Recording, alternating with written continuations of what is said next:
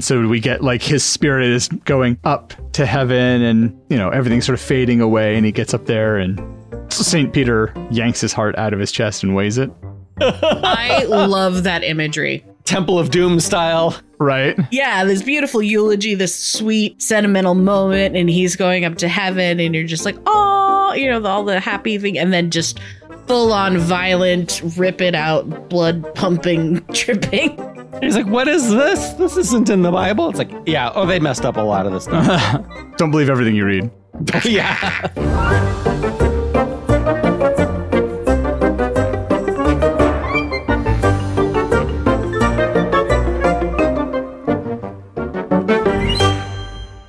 Hey there, story fans. Welcome to Almost Plausible, the podcast where we take ordinary objects and turn them into movies.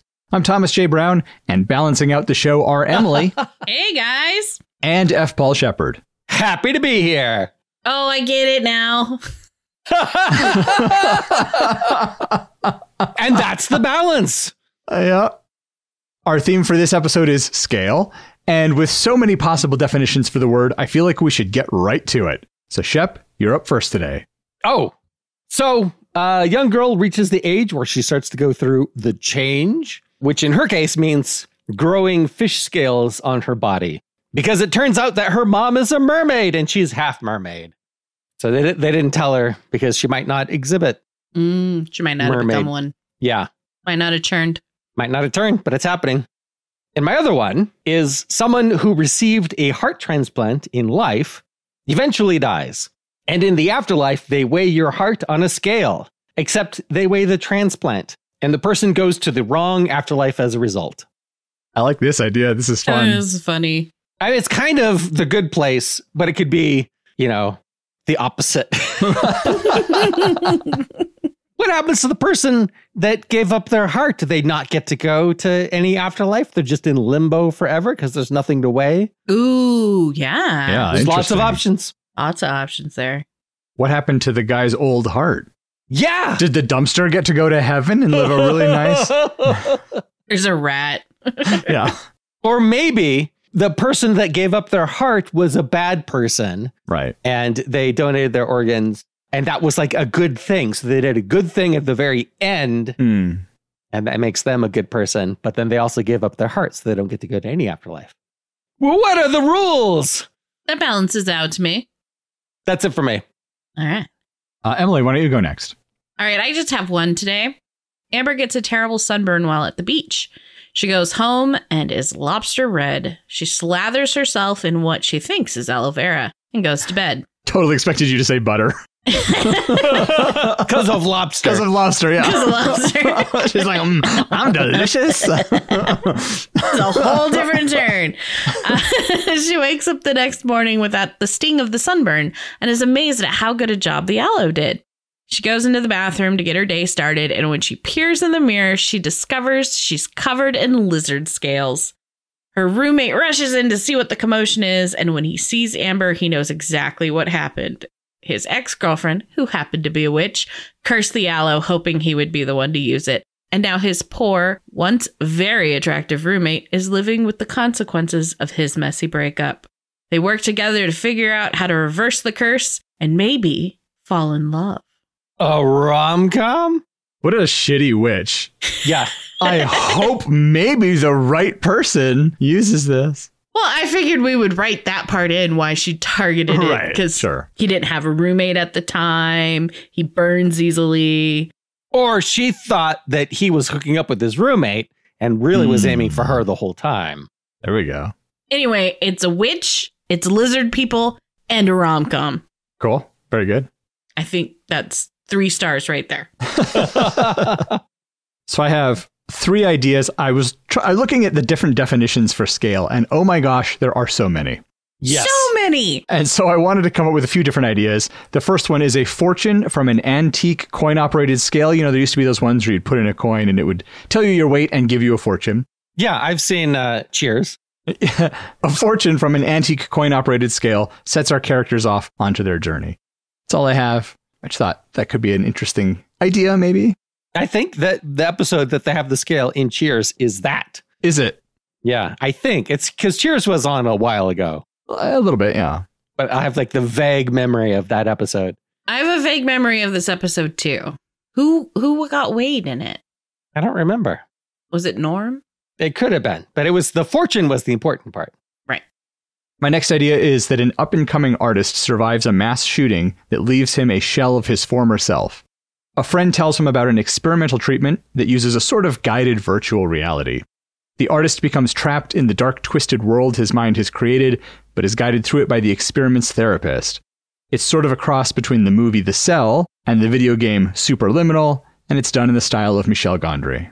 Okay, so a very visually oriented movie, which I think is perfect for our audio-only podcast. But here I was trying to play with scale in terms of size. The game Superliminal deals with that. So Yes. I think that would be a cool movie, but yeah, I agree. Maybe not right for us here.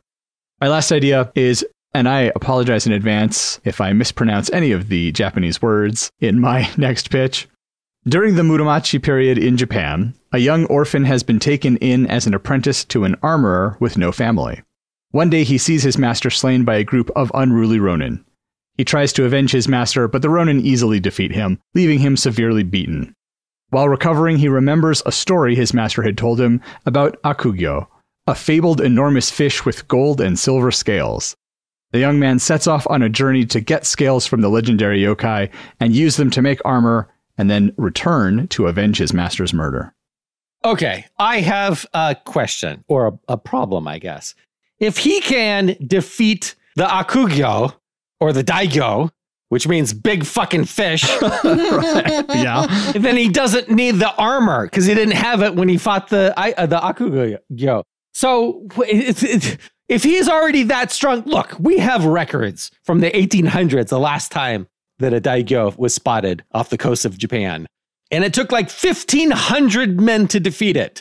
So they're big. They're big fucking fish. They're gigantic. It's a huge scale. This one works on 2 levels. It has covered with scales, and also it's a kaiju. Okay, wait. His pitch specifically states he sets off to get scales from the legendary yokai. How about he befriends him and asks politely? So daigyo means big fish and akugyo means evil fish. Okay. So they're Never not mind. friendly. What were you going to say, Thomas? What I was going to say is that that's his plan. That's how it starts off. So perhaps something comes up along the way. Like you said, he defeats this fish and realizes, I don't need to deal with those guys. Or maybe it turns out that, hey, this is all just fake. It's a legend. It's a myth. You can't actually get these scales. So he goes to battle and he ends up either tricking the fish or asking politely. I don't know if we're the right people to write the 100%. Japanese. I have no business doing this one. I would watch the crap out of it. I mean, I think of all of the ones that we've talked about, the one I like the most is the weighing your heart after you die afterlife one. So Yeah. All right, let's do that. Let's get a wiggle on. all right. Let's go. So is it a good person that goes to a bad afterlife or a bad person that goes to a good afterlife? Let's start there. Both are cliche, so we're good choosing either one. I don't want to do spoilers for The Good Place. I like the idea that he goes to a bad afterlife despite anything he's done. I don't want the bad guy to be rewarded. I'd rather see the good punished than the bad rewarded. So if it's a good guy who's being punished, unfairly punished, what is his goal? Is he trying to get into heaven or some sort of actual good place? Is he trying to seek justice for himself? Because I could see the other way around. If it's a bad guy who got a good person's heart and ended up in a good afterlife, and at first he's like, this is great, but then realizes that I don't deserve to be here. And so he has to track down the spirit of the person whose heart he has, because he realizes, oh, that guy is not here because I have his heart. Like, it can be a final good act on his part. But that does feel very cliched. So I don't know. Yeah. I don't know which way is the right way to go. No, I like it the other way, where it's a good person and they went to bad person hell unfairly. But life isn't fair, so this is no change. But then there. what does he spend the rest of the movie doing? Redeeming the bad people in hell, because he's a good person. So he becomes essentially like a savior figure. Yeah, Yeah, I guess. sure. He organizes a union and all the demons are like, dude. No, yeah. I was going to say that they need a lawyer for that. I forgot. It's hell. There's plenty of lawyers. Oh, right. Yeah. Yeah. Does he, in the end, get to go to a better place? Or is he stay in hell, but he has made hell a better place? I think he stays in hell. Even if he redeems people and they get to leave and move on, he would choose to stay because he's a good person.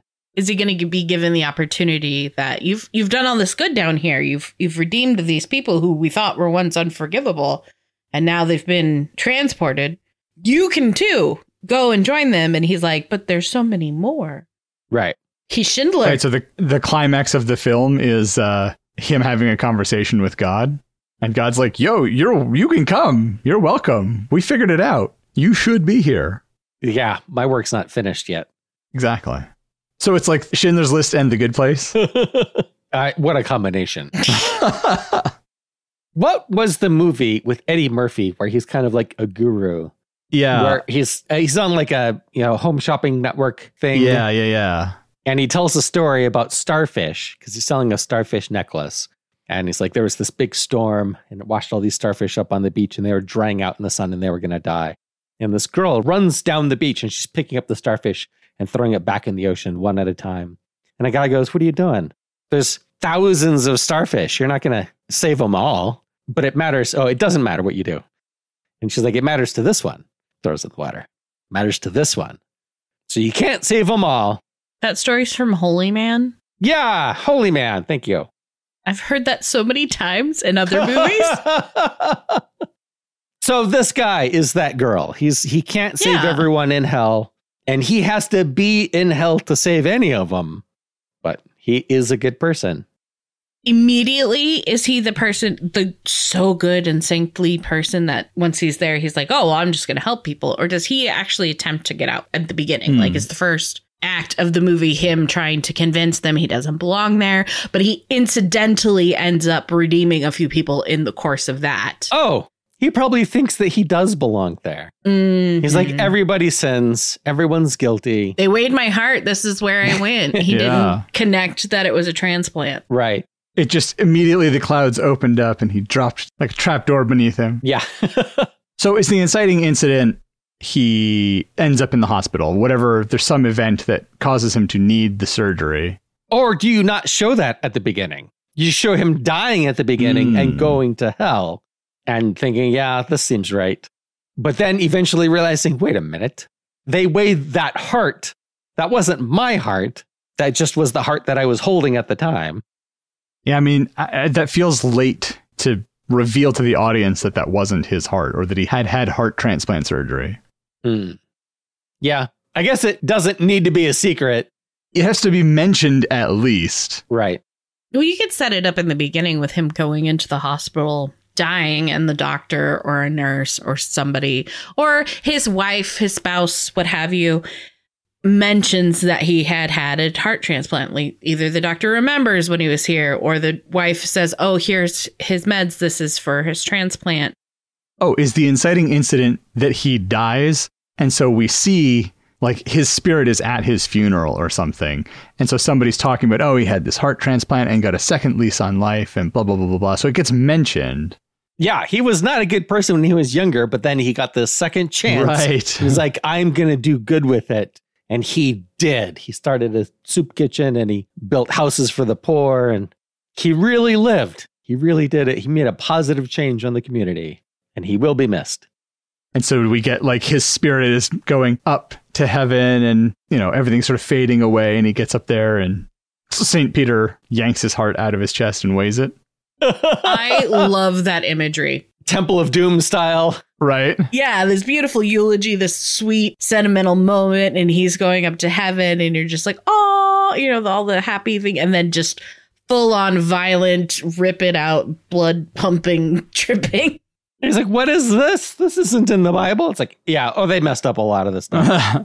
Don't believe everything you read. Yeah. So is there a big like statue of justice and he uses the scales to... Yeah, it's your heart on one side and a feather on the other side, right? Isn't that the lore? I think it's that. That sounds right. It's not a statue of justice. It's actually just a woman with a blindfold holding a scale in one hand and a sword in the other. That's how they get the heart out. She cuts you with the sword and St. Peter. Yeah. She's in. Oh, I guess she's blindfolded. Well, she doesn't. It doesn't matter. Yeah. It's mystical. How does she do it when she's blindfolded? Right. Doesn't matter if she takes the blindfold off. Justice is blind. So the blindfold is decorative. She's just holding the sword for St. Peter. See, that's what they didn't.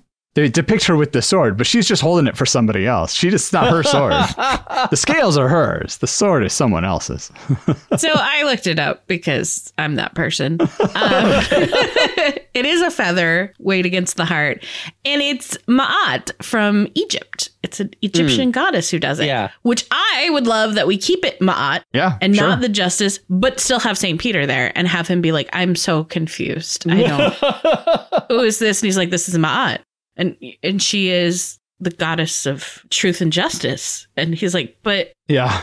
Or it's Ma'at, but she's holding a scale and the sword. Yeah. She is justice. Yeah. But we didn't know that justice is Ma'at. Yeah. And he's like, well, I thought there was only one God. Like, no, look, all the religions were right. There's no one true religion. I mean, even in the Bible, they talk about other gods. So... Have you read the Bible? Right. There are other gods mentioned. Yeah. Ergo, the line about not having other gods before him, because if there weren't other gods, that wouldn't be an issue. Right. God never said, I'm the only God. He said, I'm the top God. Right. I'm the special one. You worship me. Yeah. Yeah. Because I get jealous. All right. So the heart gets weighed. It's heavier than the feather. Right. Yep. Is there like a sad trombone noise or like what is the... Is it a quick trapdoor? Right. Do they have the conversation?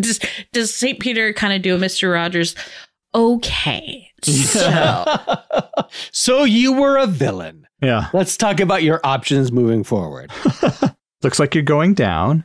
Back down to earth? A little further. Yeah. Is St. Peter confused? He has the record of this guy's life. And he has the heart. So he's like reading through the record. I'm like, oh, you've done all these good things. I'm sure you'll get in no problem. Then they cut his heart out and weigh it. And it's much heavier than the feather. I'm like, oh, huh. I think he goes, oh, huh. I've seen this before. It's a terrible, terrible, deep, dark secret you didn't share with anyone. Oh, you were bad when you were younger. And he's like, oh, I was. Yeah. Yeah, he was a scamp. We need the guy to believe at first that he does deserve the punishment. Right. And so, we have in the eulogy, they talk about him being a real rascal until he had the near-death experience and got the heart transplant and then turned his life around. So St. Peter's looking at his recent pages like, oh, yeah, you were such a good person. And then when it tips in the negative direction, he's like, huh, and flips further back. And he's like, I see. Right. This makes sense. So, yeah, so the guy ends up in hell. What kind of hell is it? It's a good question. Do we want fire and brimstone? Do we want the funny fire and brimstone? Oh, that's just the entrance. Somebody has a flair for the theatrical, and then you go in and it's just, cubicles or... Right. It's super bland. Everything's beige. That would make it easier to film. Yes. I do like the idea that when you first get there, there's just this preposterously long line to get in. Yep. And you have to wait in line. And if you cut, you get thrown to the back of the line. Yeah, unnecessarily long. Right. Mm-hmm. Is there a metal detector you have to go through and everyone's getting wanded? They're like, this is our spirit. Right. What metal could I possibly be carrying? It's protocol. We need you to step to the side. Do you have any coins in your pocket? They're like, don't stop resisting. Yeah. And then when they're like, but how am I resisting? They're like, okay, go to the back of the line. Yeah. Maybe the guy in front of him, this is like his 5th time going through the line. He hasn't gotten in yet. He's not saying anything. He's learned his lesson. He's not making a peep. And then it's like, oh, not cooperative, are you? Yeah. To the back of the line. Is this the first hint that our guy is actually in the wrong place? Like he gets to just go through, like it doesn't beep for him. And they're like, oh, all right, go ahead. Yeah, because it's a form of punishment. So it's the amount of times you go through the line is part of your punishment. And so like they wand him and it doesn't go off. And they're like, huh, like St. Peter did. Oh, it's not the guy in front of him who's done it 5 times. It's the guy behind him. And he refuses to say anything. He's just stone-faced, right? But when it doesn't beep for him, he's like, what the fuck? And they're like, hey, quit causing a fuss. Back of the line. He's like, this is bullshit. Yeah, they could have been talking the whole time they were in the line. Right. That gives you a chance to do some exposition. So the guy's like, he's been through this a bunch of times and he's seen people that make it through. So he's like giving him advice. He's like, this time I'm going to make it for sure. Here's what you do. Cooperate. Don't, just comply. Just whatever ridiculous Don't make thing. eye contact. Do exactly what they ask you to do. Don't say unnecessary words, but don't be completely silent. Right. He's like, I cracked it. Yeah. On his arm, he's written down like all the rules. Yeah. I even snagged these 2 coins to pass off to the guy. So there he'll you let go. me through. That's a good touch. Yeah. All right. So our guy gets into hell. Success! He made it into hell. And is that what we said? It's just bland.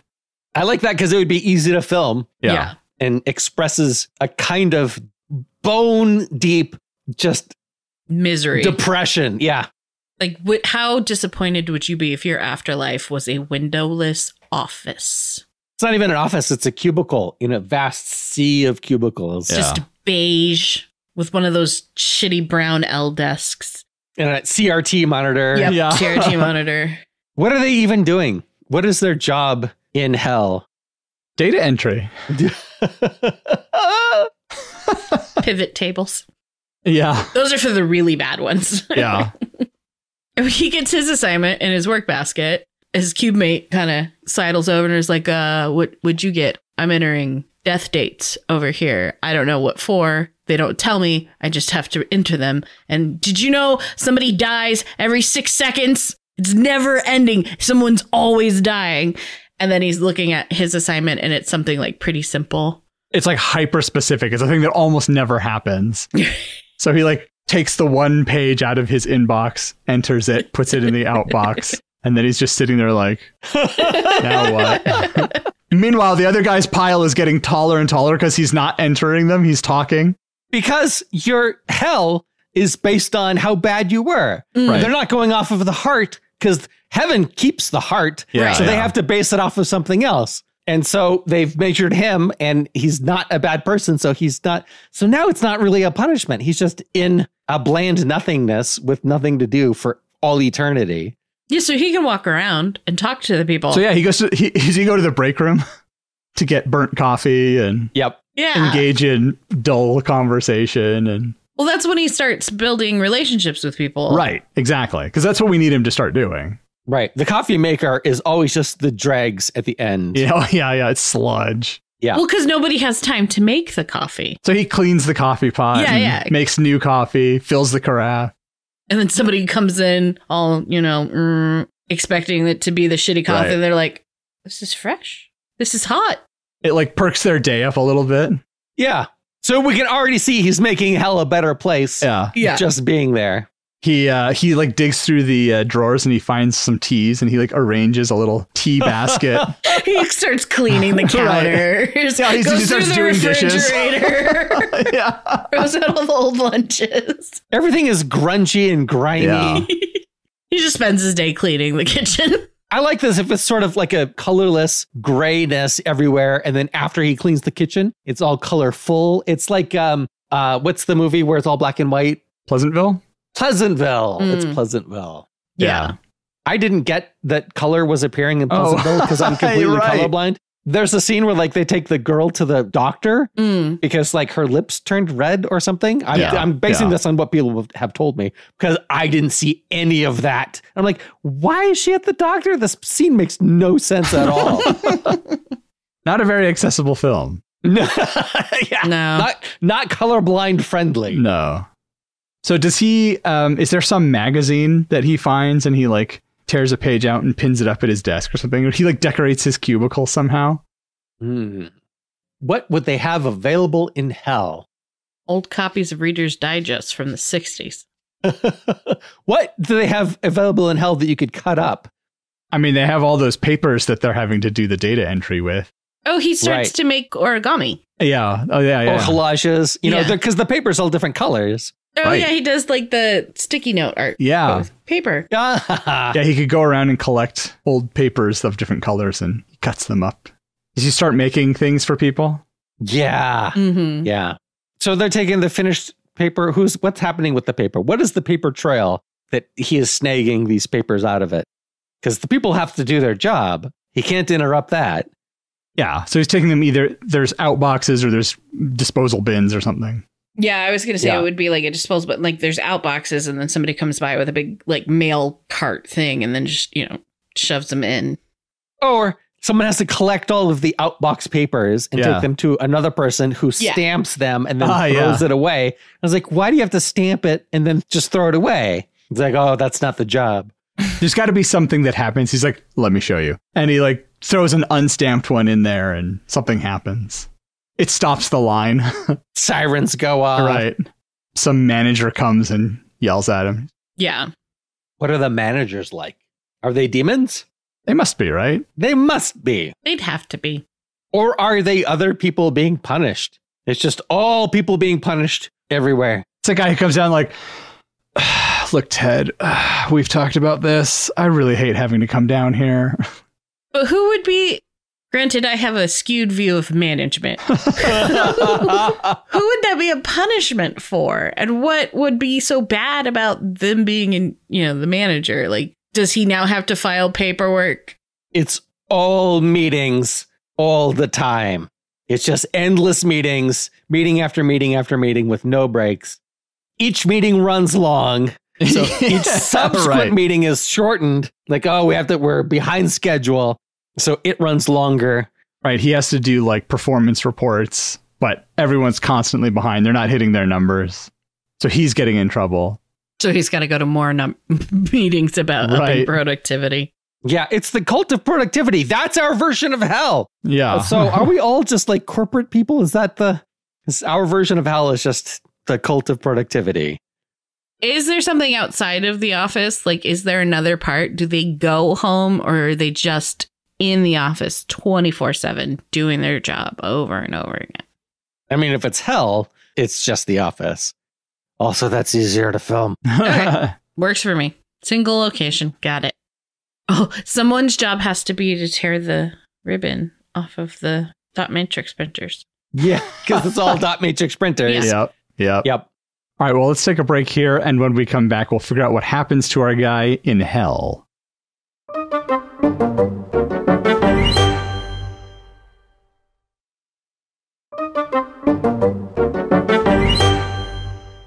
All right, we're back. Our main character has died and gone to hell where he does not belong. He has started to make things a little bit nicer. But what we need to figure out now is really our whole second act. I mean, I think early on he figures out he's not supposed to be there. So what does that seem like? I mean, I guess he's making conversation with the other people, perhaps even in the line before he gets to the cubicle farm. Mm-hmm. And they're all bad people. And so he's trying to relate to them, but he realizes everyone is worse than I am. And maybe I am not supposed to be here. Well, he meets another guy who's kind of like him, normal-ish and fine. And they start having a conversation. Things are going well. And he's like, okay, so maybe I do belong here. This guy clearly has his shit together, but he's still here. And then you find out he's a serial killer. Or because all the punishment is based on how bad you were when he gets to his cubicle and his thing is to file one number and then you're done for an obscure thing that will probably never happen again, whatever it is.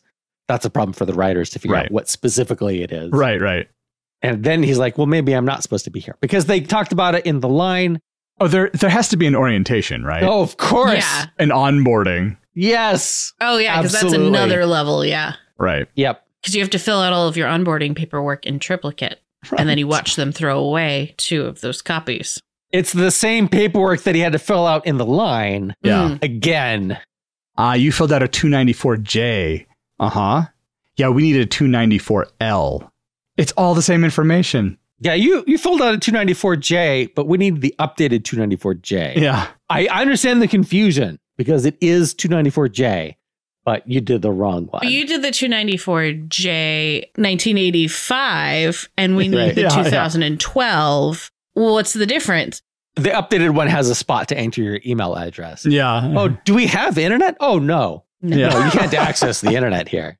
We just like to have all of your information. We just want to know what your email address was. Yeah. Yeah, that's funny.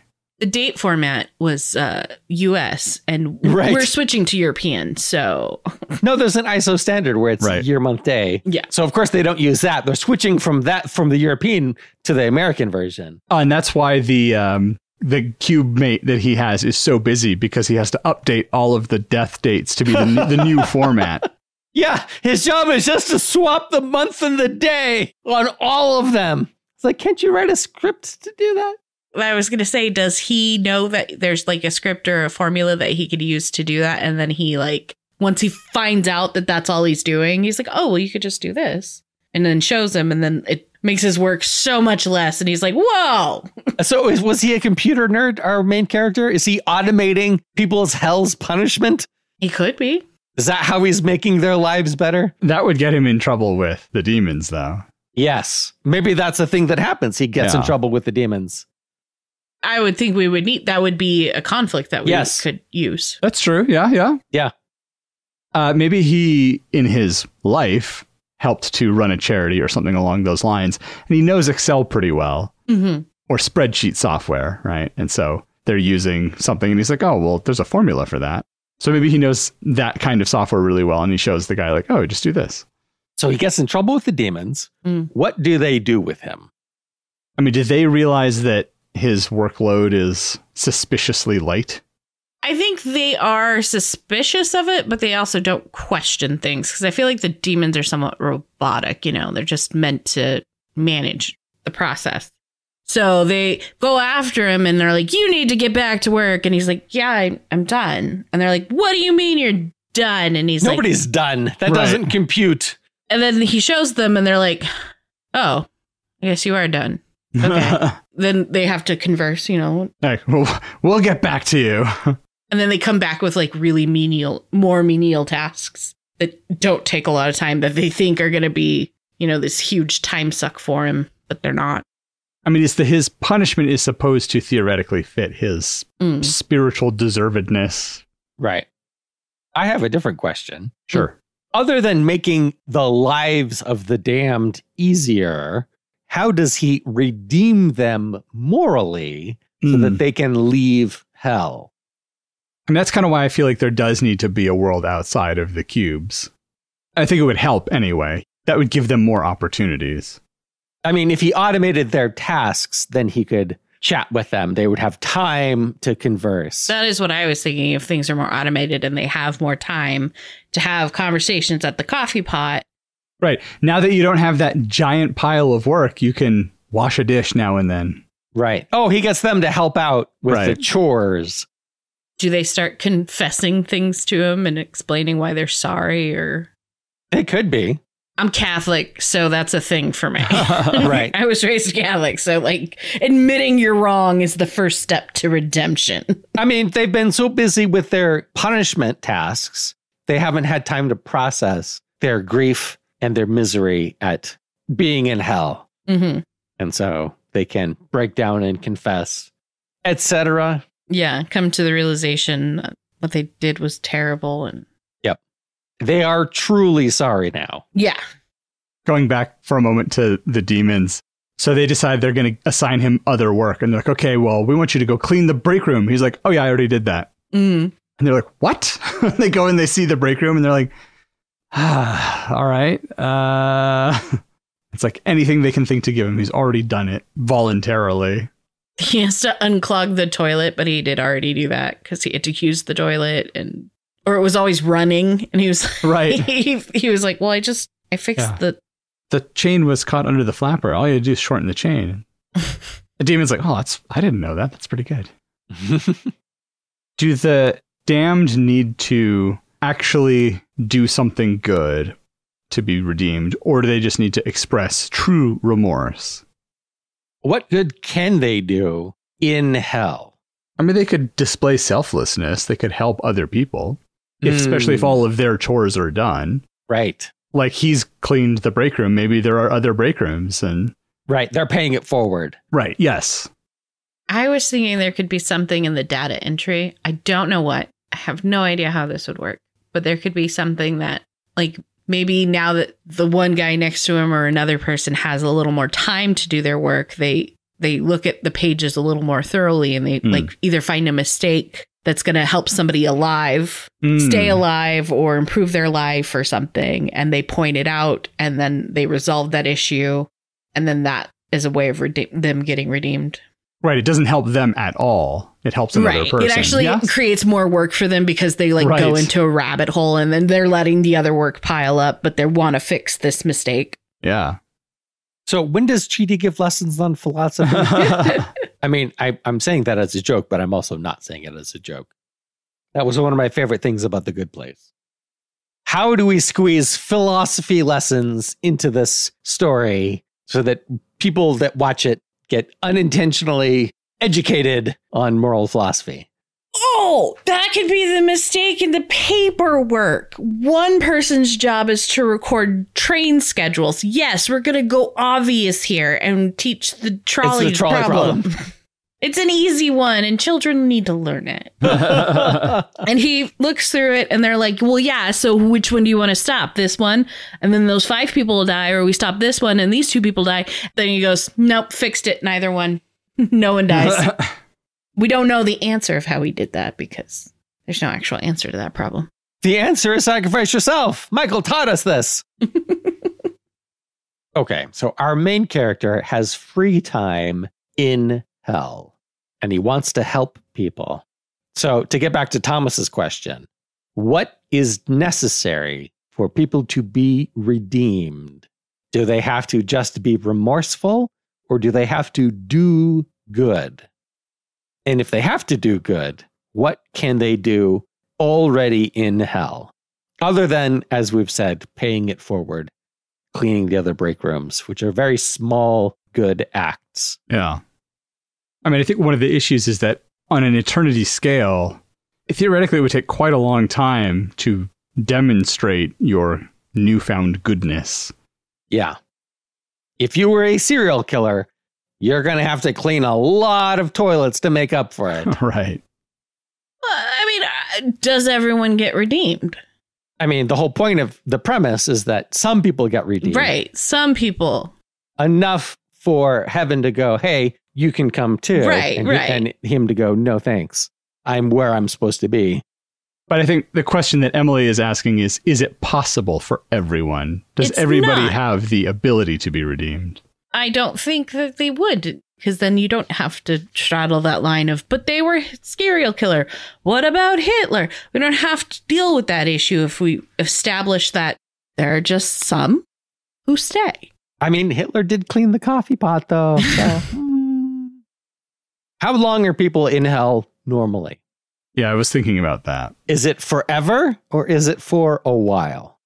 And if it's for a while, are they able to somehow see how much time they have left or know somehow? Right. Their retirement date on their paperwork. I mean, that is a tradition in some parts of the world where it is just X number of days or years or whatever. Right. Based off of your evilness. Right. So if you have a retirement date on your paperwork that you can see change as one of the other people does good deeds in hell, they're shocked to discover the next time they get their paperwork that their retirement date has grown nearer than it was before. Is it kind of like your paycheck? Yeah, you get a pay stub. Right. You don't get paid because there's this tax, that tax, the cubicle fee. What you get on your pay stub is how much time you've worked off, essentially. Mm-hmm. Right.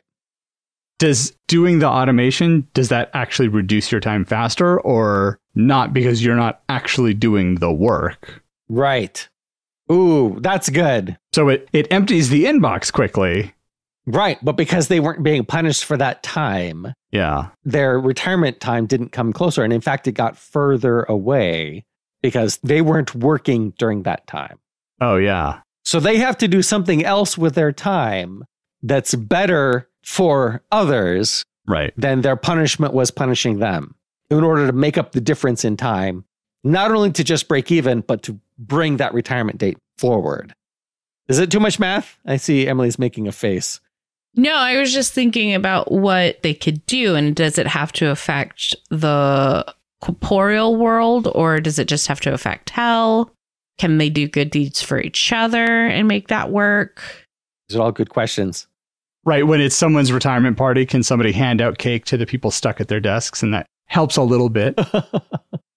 And in that case, what is the protagonist's retirement date on his paperwork if it's based off of your necessary punishment? And we've established that he didn't have to wait in the line or go through the line 3 or 4 times. He did have to go through the line, but only once. Only once. And he got the one paperwork. Right. Maybe his retirement date is already in the past, and that causes an error in the system. What's the protocol for retiring? Cake in the break room. And then you get to go to the outside. You get to go live on a farm upstate, and you're never seen or heard from again. Well, I mean, to them, that's what it's like. Because you don't know. Because you haven't retired yet. And they don't tell you. You get to take the elevator up. You get an access card for the elevator. I was just going to say. Yeah, your access card finally opens the elevator, and you get to go up. Actually, I like that. Do they have access cards? Do they have different levels of permissions based on how bad they were? Like they can't use the coffee maker because they don't have the right access because they were too bad of a person. Yeah, everything could be on a badge system where you have to wave it and like the coffee maker is locked down, but you wave the badge and it unlocks. But some people can't unlock it. And that could be a good deed that somebody can't unlock it. Right. And somebody who now has a little more time and they finally get to go to the break room, because that's the crux is your badge will work, but you don't have time to go get your coffee. Right. And this guy has a little bit of time, just enough time to go get coffee, but his badge doesn't work, which is more punishing than I think. Because at least you have the option of coffee. Or when you have the option of coffee, you can wave your badge and get some coffee, but it costs you some time. So that's the currency is time. Yeah. So if I use my badge to get coffee for you, because you are wiped out, I can use my badge and get you coffee, but it comes off of my account. We need to establish other people in heaven, or at the gate at least. Yeah. Interns that retrieve people at their retirement. So we can see, oh, we know where they're going. I recognize that face from the beginning of the movie. Yeah, we could do that. Somebody who ushers people in, does the greeting, offers them water. Because it's the purgatory-ish waiting room. Some people have been waiting for a long time for their name to be called. Well, assuming he is helping people get up to heaven, heaven must start to take notice that suddenly a whole bunch more people are coming up from hell than normally do. Right. Or they're coming up faster or earlier or whatever, right? They're coming up earlier. I'm telling you, he's got to teach them philosophy so that they truly repent in their heart so they can get out of hell sooner. Because it's not about just being punished. It's about repenting. Right. The punishment is supposed to get them to repent. But they don't understand that they need to be remorseful, that their actions were bad. Like, it's not enough to be punished. They have to understand why. At any rate, God finds out that he's doing this and yanks him up to heaven or comes down to hell. As a meeting. Yeah. Schedules a meeting with him. Yeah. Yeah. He sits down and logs onto his computer and a little thing dings. You have a meeting in room, 17A. Wanders down some hallways looking for it. So is Alanis Morissette available for acting gigs still? That would be great. Probably. Who plays God? How do you portray God? Who did we have be God last time? Oh, Terry Crews. All right, Terry Crews is God. Well, he was God the last time we had God in a movie. Yeah. But it's George Burns for like a long time. He was God. It's just Terry Crews. It's just Terry Crews and all the things. Basically, he gives him the spiel of like, look, you don't have to stay here. He's like, I have quite a bit of sway down here. I can get you upstairs. I mean, I guess the implication of this conversation is that God is not all-knowing, because otherwise God wouldn't know what his answer is going to be. But maybe he does. But then why would he bother having the conversation? I don't know. That gets into a whole line of thinking about the Bible, because if God is omnipotent, then why did these things happen? Why did those things happen? Why did he have to ask Abraham to sacrifice his son? Why did he have to test anyone that way? All excellent questions. Yeah. What did Job's wife and children do to deserve to be killed by the devil just to prove that Job wouldn't renounce God. If God is omniscient, then he would have already known. I guess God did claim that that was what was going to happen, and the devil didn't believe him. And so God's like, yeah, go ahead and kill his wife and children. Yeah, so why would anyway, this is going to get into a whole other argument. And where did they go? Did they go to heaven because they died because of God's bet with the devil? Or did they go to where maybe they weren't good people yet? Some of them were kids, and kids are evil. We all know that. So yeah, they haven't earned their soul yet. They haven't. Yeah. So did they go to hell because they were part of a bet? Anyway, that's a whole thing. Yeah. So God could come down and ask him the question, knowing what his answer would be, but hoping it would be different. I mean, this could be a conversation. He could be like, well, you know what the answer's going to be. I don't know. The guy's not that smart, is he? Is the guy not that smart? So he's not a moral philosophy professor? He can be that smart. He can totally be that smart to where he goes, well, you know the answer. And God could, the conversation could be like, you already know my answer. And God could be like, yeah, I do. And he's like, so why are you even bothering asking? I'm hoping to be surprised one day. It's not bad. So is God not surprised that all these extra souls are coming up from hell? No. Because if he's omniscient, then this was all part of the plan, is to send a good man to hell to make a change. Because heaven and hell were out of balance and the scales need to be rectified. And so you sent a good man down to bring it back into balance. It ties back into scale. That's the theme of the episode. All right, perfect. That works. Well, we'd love to hear your thoughts on today's episode about a scale. Did we manage to tilt the scales? Or should we scale back our plans? Oof. Two different definitions in the outro. Let us know by leaving a comment on our website, reaching out on social media, or sending us an email. Links to all of those can be found at almostplausible.com. If you haven't already, we would really appreciate it if you could give us a 5-star rating on Apple Podcasts, Spotify, or anywhere else that has podcast ratings. If you happen to leave a written review along with your 5-star rating on Apple Podcasts, we'll read it on the show at some point in the future.